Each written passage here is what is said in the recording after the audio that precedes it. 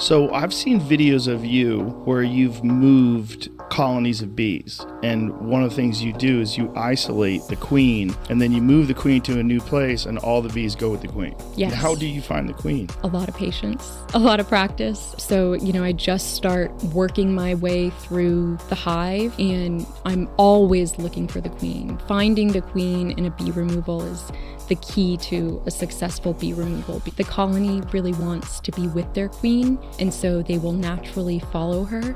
Once you find the queen and have control of the queen, you can control the colony.